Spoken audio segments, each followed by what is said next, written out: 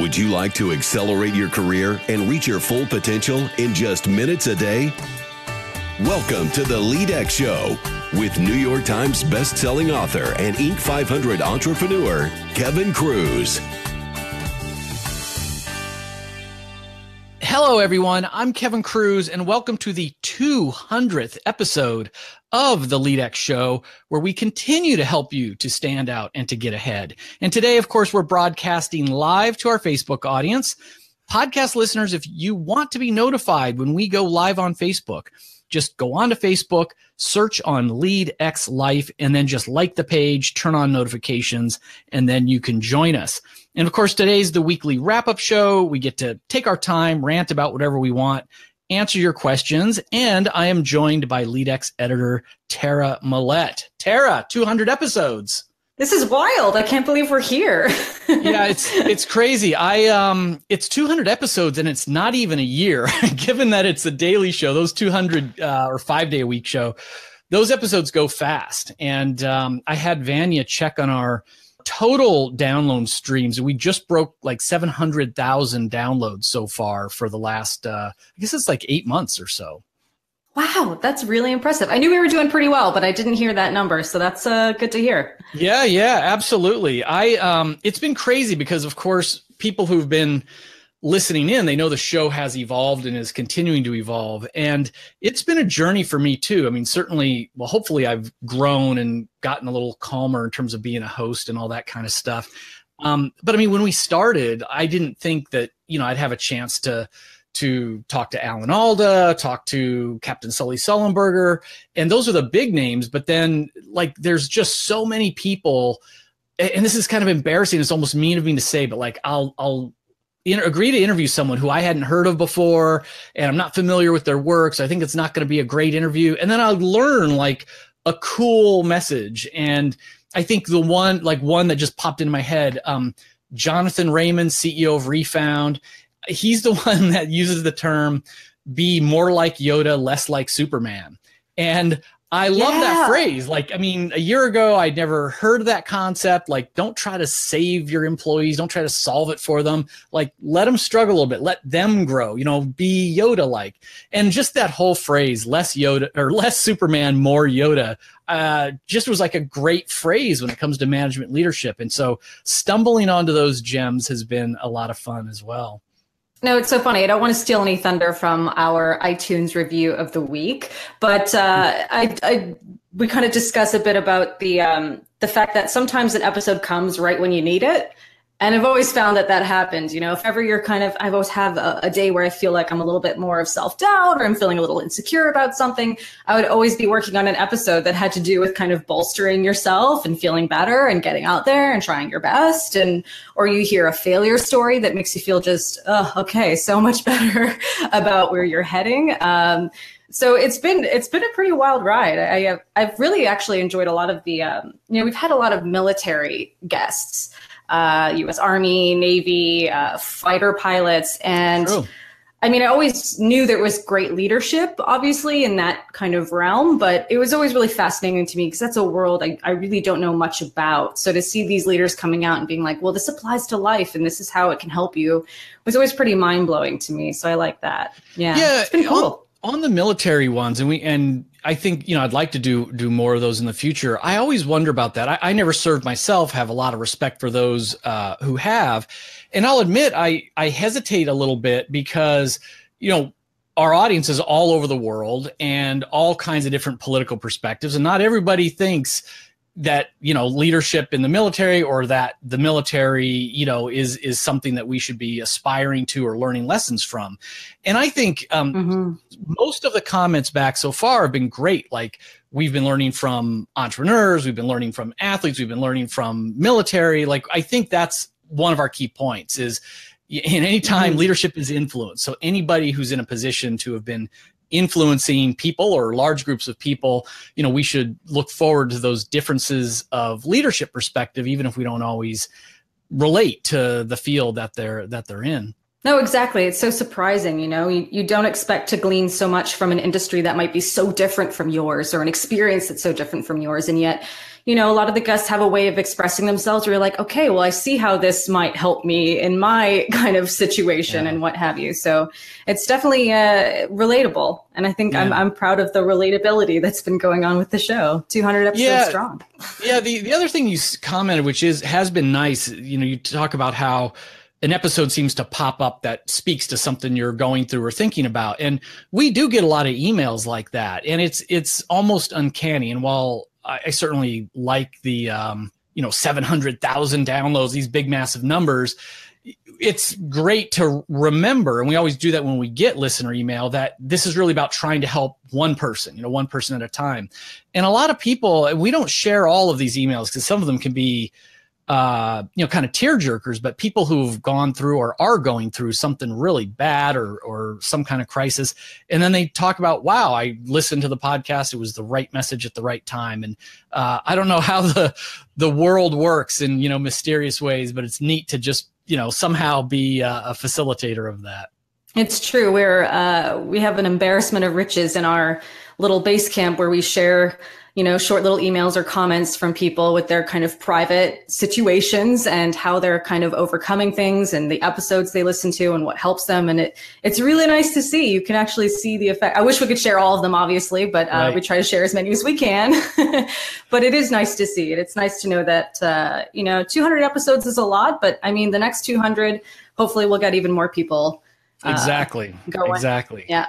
For the next 200, I'm going to continue to talk about the robots taking our jobs. I'm here again with more data. And I know I beat this drum to death, but this is part of my way to motivate everybody to always be a lifelong learner, to have a growth mindset. We always need to be reinventing ourselves. And just in the last week, I stumbled on 2 studies. One, and I put, just minutes ago, I put links to these reports into the LEADx page on Facebook. So anybody that is interested in these reports can just find them on our Facebook page. So one is from the big consulting company McKinsey, looking at, again, all the changes in technology. What's it going to do to the labor force? And, their conservative estimates is that, literally in the next 13 years, about 14% of the global workforce will, be out of jobs or have to be retrained. The jobs that they're doing now just aren't going to exist. And that's hundreds of millions of people. The United States and Germany, it's actually the highest percent of jobs. And then China has the highest number of jobs that need to get sort of retooled. And the way that McKinsey talks about it is it's almost like, we just need this massive Marshall Plan of investment in retooling, reskilling, to be competitive as countries, but then also to keep our social fabrics from, being torn apart. And of course, right now, I don't think any of the countries they don't have a plan for it. They're not really seeing it. And right at the same time, another report from I think it's an IT research company, Cognizant. They have a report called 21 Occupations of the Future. And I always think these future predictions are kind of funny because, nobody can predict the future. So most of these things will be wrong, but you can kind of see the general direction. And that's increasingly, as my 3 kids are now in college, getting ready to go to college, I say, listen, don't sweat so much like what you're going to be when you graduate, because there's going to be job opportunities in 20 years that don't even exist today. So you can't know, what you're going to want to be. But this report, 21 Occupations of the Future, one is that they say most organizations will have a chief trust officer to just make sure there's transparency and, good trust behind their brand. Another one is going to be an ethical sourcing manager. And that idea is that as consumers, we all care more and more about where our products and food and everything are coming from. And it's easy for a company to make that claim or to even sign contracts with vendors in other countries and stuff who claim to, be ethically sourcing stuff. But I was just reading somewhere else that a large percentage of the of people who say organic, like on things, it's not organic, like a very large percentage. So ethical sourcing managers, it's like they're going to be enforcing this or making sure that the supply chain is really valid.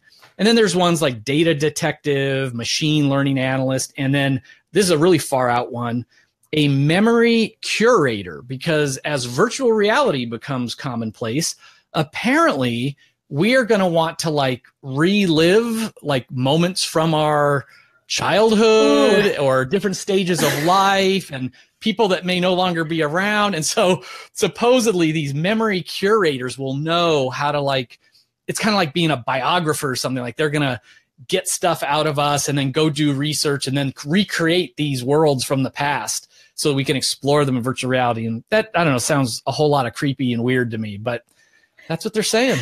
I don't know if you watch Black Mirror on Netflix, but I don't. I've seen a couple episodes. It's harrowing. It's a tough show to watch, but it's a great show to watch. But I mean, it kind of reminds me of a few episodes of that where, you know, people get chips implanted in their head and they can replay their memories. So no one ever gets anything wrong. And there's ethical dilemmas involved in it. And it's super interesting subject matter. I don't know what's going to happen, you know, but I have been pushing my nephew, who granted is 22 months old, but I've been telling him, get into robots now and engineering robots. If you can build the robots, you'll always have a job. There you go. So I wish my kids were more into math, because that's what I'm saying. It's like robots, engineering, you know, that's the jobs of the future. So yeah, it's the way to go. I want to say welcome to Matthew from Australia. Really appreciate, Matthew, you joining us again. This time zone must be working for you somehow.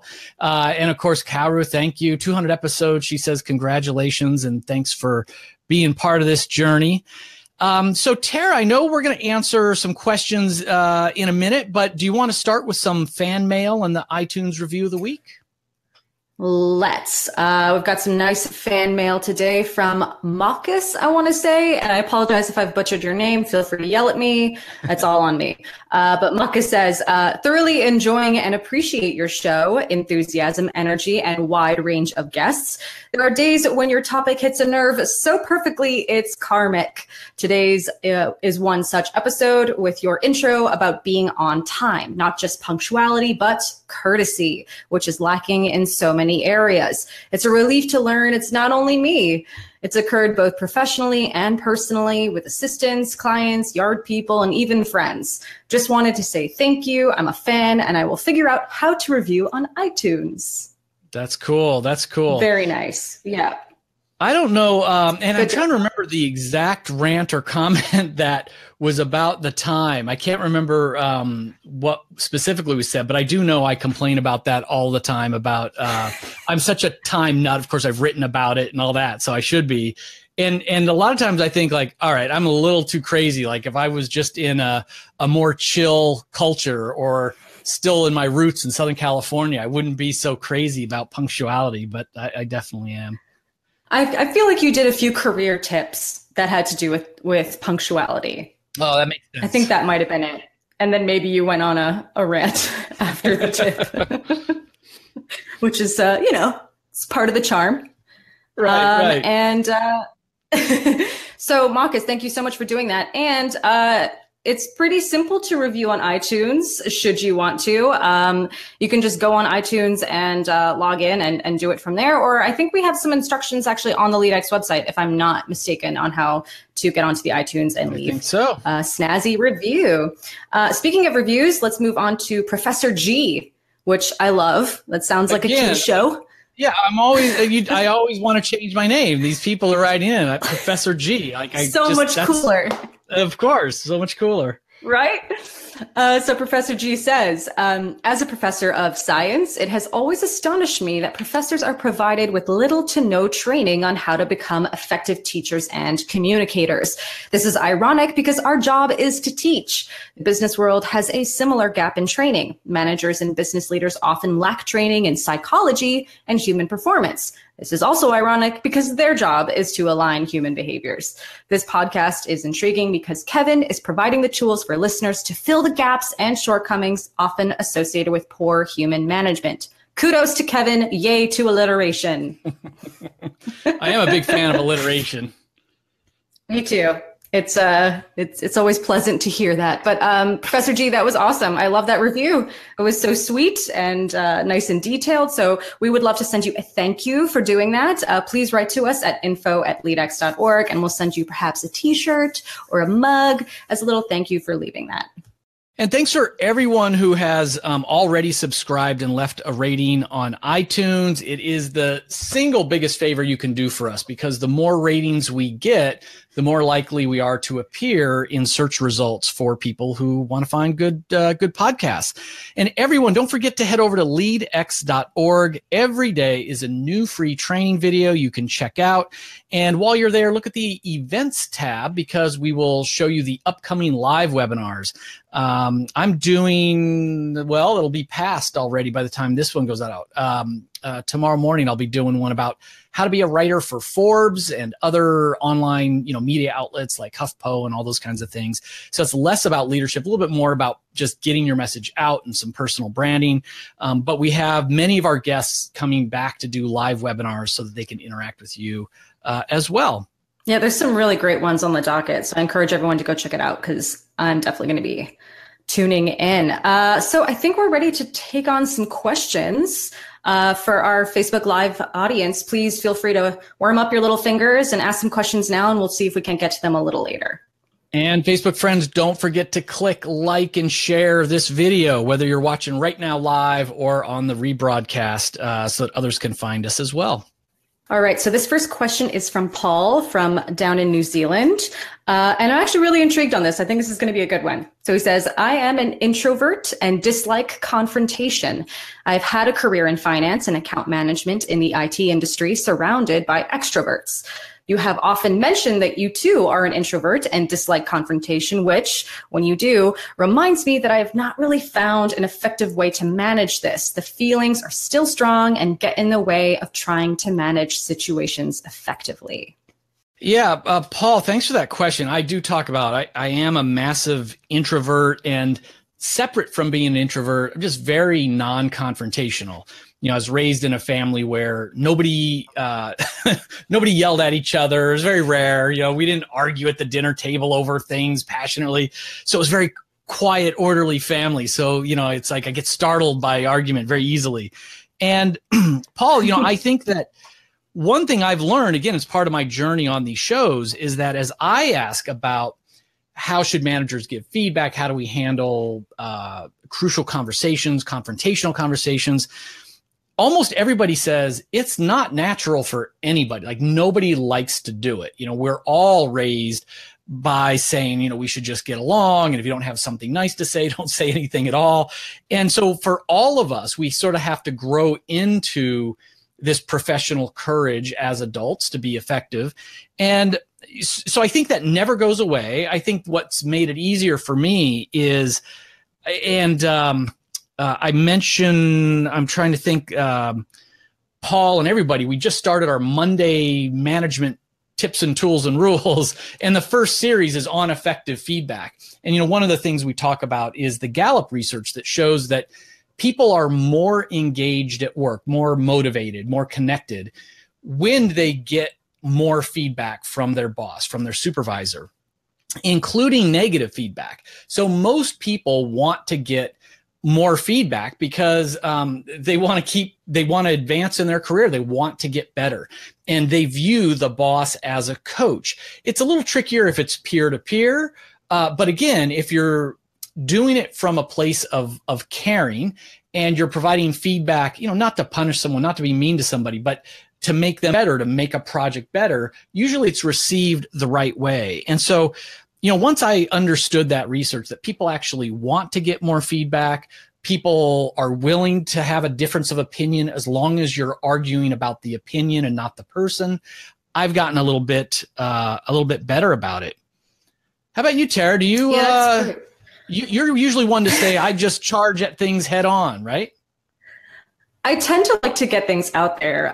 Contrary to your upbringing, I have a very big, loud, argumentative family in a great way. But that didn't happen in Canada, though, right?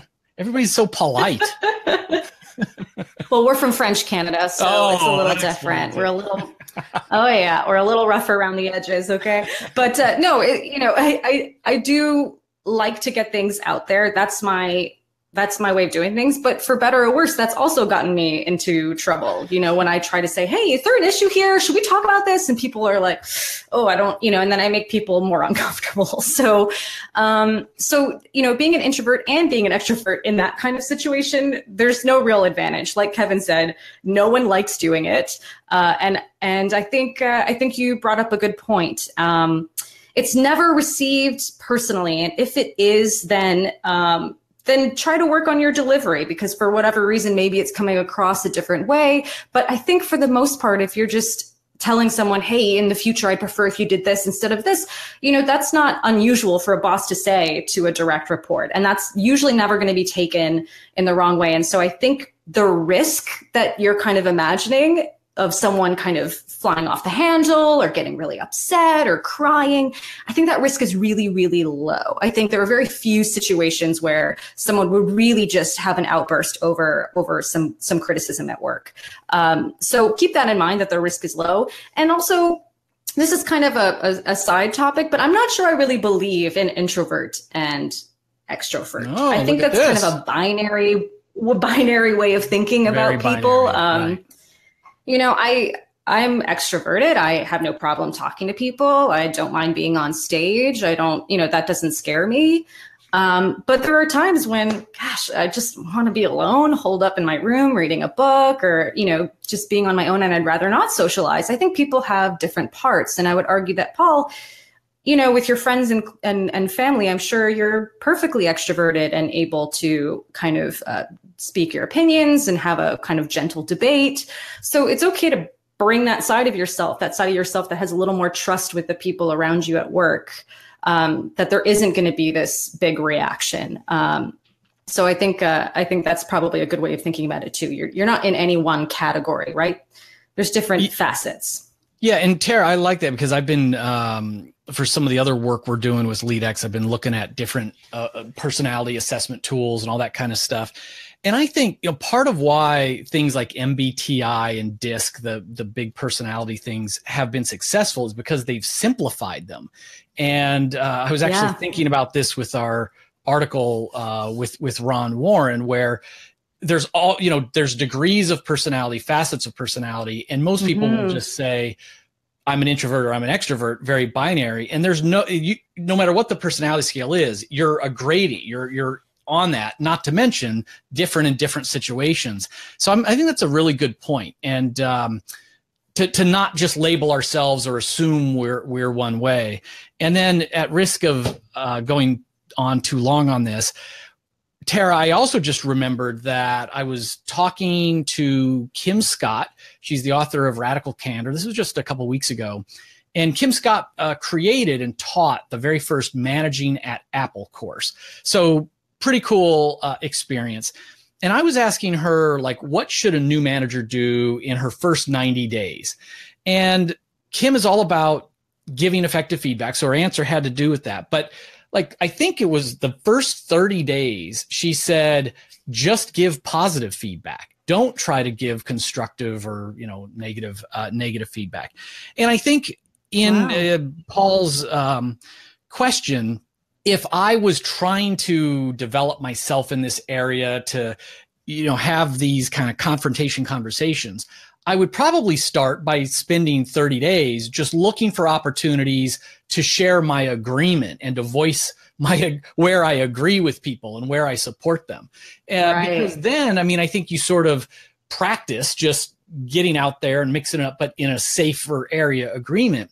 And you might build up that kind of emotional goodwill, that bank account, so that you then, if someone, one day you show up and say, hey, I actually don't agree with that idea, and here's why, or I think you made a mistake and here's how you should have done it better, it might be received better as well. So that's the only other thought I just had coming from Kim Scott. No, that's a great idea too, because I feel like just trying to put myself in the shoes of an employee with a new boss, and then the first thing out of their mouth to me is, maybe criticism, it might affect the way people see you a little bit. So I think there's definitely some truth to that. That's a nice idea, just to kind of let them know that you're seeing the good work first. Right. And then just trying to improve from there. But yeah, I think that's a great point. Are we ready for question number 2? Sure. This is from Sarah, and she says, I'm an HR professional, and I'm also currently doing a master's program on managerial psychology at the University of Lagos, Nigeria. I'm looking into researching employee engagement, which is a new area in human resource organizational development. But most companies are starting to realize its true importance. I specifically need measurement instruments for employee engagement. The availability of this will greatly influence my choice of a research topic.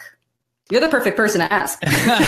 Yeah, Sarah, thanks for that question. Oddly, this is a pretty wonkish question, but I get it a fair amount. So for those listeners who aren't as familiar, I've done a lot of work in this area of employee engagement, which is just the emotional connection we have to our organization and its goals. How connected do we feel? And the question always comes up, how do you measure how we feel about work? So we measure it through employee surveys, and it's not perfect. I mean, we can't measure feelings perfectly, but there will be questions like, in the last 6 months, I haven't thought about looking for another job. If you're really miserable, you have been looking for another job. If you love the place you work, you would not have been looking for another job in the last 6 months. So there's questions like that. And so, Sarah, the answer is a couple of things. First of all, I offer a very short 10-question employee engagement survey in my book, Employee Engagement 2.0, but you don't have to buy it if you don't want to. It's somewhere on kevinkruse.com. You can just get the questions, and I let anybody use those questions. So we don't have a data bank. It's not a validated instrument, but I do let people use those all the time, free of charge. And that's the same instrument I use in the rare occasions when we're doing consulting work. The authoritative instrument, well, I should say most popular, most well-known, is called the Gallup Q12. So they have a 12-question instrument that they've really built their company and their brand on. And again, if you just Google Gallup Q12, you'll find those questions. And many of our listeners, maybe, you want to do that just to understand how we measure, how we look at engagement of employees. But that is a copyrighted instrument. You can't use it without their prior permission. And I don't know if for research purposes they would let you do that. And then there's all kinds of other instruments out there, some good, some not so good. But use mine free or check out Q12 and maybe ask for permission would be my suggestion. That's great. And what an interesting topic. I'm curious to see if she reaches out again and tells us whether or not she's going forth with that. I would love to know the research. Yeah, like the results from any research that anybody's doing in that. It's a lot of the big companies are doing research, but they tend to hold it on as proprietary, and there's not a lot of academic research out there. I wonder if Pew Research would be useful for that. But I know sometimes their topics tend to be a bit different, but sometimes they touch on workplace happiness and stuff. So that might be... Yeah. Sarah should check that out, and we will check that out too, so we would know. That's a great organization. We actually do have a question from Down Under, Matthew Walker, and it's a question. I think he's also making a point in a nice way. He says, how important is building trust so you can be comfortable with each other to provide effective feedback? When we were answering Paul's question, about that. Mm-hmm. And yeah, Matthew, I'm glad you brought that up, because I think that's right. This whole idea of like psychological safety, in the workplace. And I'm hearing more and more people say that that's really a top job of a leader, is to create an environment of psychological safety where you can experiment and fail and it's okay. And we want that because that drives innovation. You can make a mistake or cause a problem and quickly tell your boss about it and feel safe doing that. And we want that because it's easier to tackle a problem when it's small than when it's been brushed under the rug and hidden. And I think it's the same thing with this giving feedback. If you've built that connection of trust and used authenticity and revealed my own shortcomings, all the millions of ways I continue to fail and don't know about stuff, then hopefully there's a trusting relationship, and that it makes it easier for us to give, constructive criticism, feedback, differing ideas to each other. I think that's really important. Yeah, that's actually a really interesting point. I wonder if Paul could benefit from maybe sharing a bit more about when he has moments where he messes up or something, and just sharing that with employees once in a while so they know that he's human. And then, when he gives criticism, yeah, a little bit, build that trust. I like that. That's a good idea. All right. So I think what we have coming up next week, if people are okay with a bit of a teaser, we've got some really interesting stuff, actually. Well, we have Manager Monday, which is pretty new. And if anyone out there hasn't experienced it yet, it's where Kevin digs into very practical and specific tools for leaders and managers. And then we have Tina Seelig, the author of Creativity Rules, Get Ideas Out of Your Head and Into the World. And she's going to give us her best tips for unleashing your creativity. Nate Regier, I didn't listen to the audio yet, so I'm sorry if I'm mispronouncing that. You'll probably listen to the audio and hear me mispronounce it, so that's fine. Okay, all right. So we're in the same boat. I like that. And he's a former practicing psychologist and the author of Conflict Without Casualties, a field guide for leading with compassionate accountability. Paul, this might be for you. And he's going to discuss how to handle conflict at work. Perfect. Just could not be better lined up there with people karma. Think we set this up, but we don't set it up. We don't. It just happens. And then we have our Throwback Thursday episode with Chris Voss, which is, I think, one of my favorites, I have to say. It really surprised me how much I really liked it. He's a former FBI agent, and he discusses the keys to negotiating really well. And he's the author of the book, Never Split the Difference, Negotiating as If Your Life Depended on It. It's very harrowing, too. He tells some really crazy stories. Yeah, I thought of Chris Voss when we were talking about 200 episodes. And again, I mean, he had a big book out. It was promoted very well, but I didn't know anything about him ahead of time. And just probably the best negotiating book I've ever read. Not probably, was the best negotiating book I've ever read.